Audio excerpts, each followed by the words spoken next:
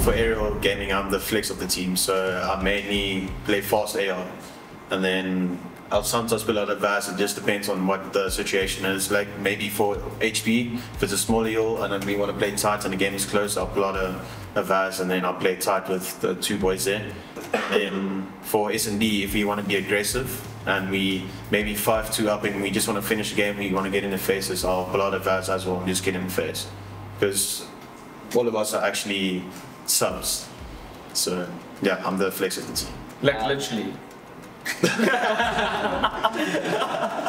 I'm a main AR for the team, so I only play with an AR, fortunately. These lots aren't as selfless, unfortunately, so I have to do it. So I just made it most of the time. I'm a sub duo with Raxwing. We obviously just push out cuts, make the game a bit easier for the AR players. Well, all the time.